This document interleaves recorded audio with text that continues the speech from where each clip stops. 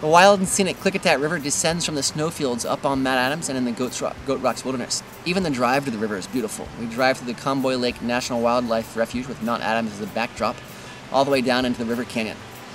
The Klickitat lies on the eastern side of the Cascades, giving the whole river a desert feel. We have sagebrush and scrub oaks, and definitely has kind of a high alpine desert feel. Very different from the White Salmon River that's only 20 miles away.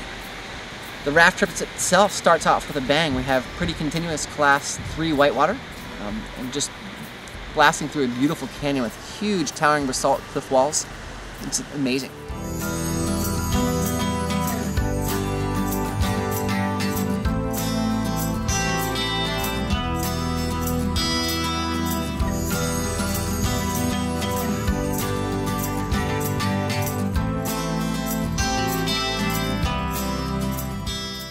We stop for lunch partway down the river and have a hot lunch, and then head on down the lower half of the run, which is a bit mellower in whitewater, but equally as spectacular with scenery. Several giant waterfalls coming in off the sides.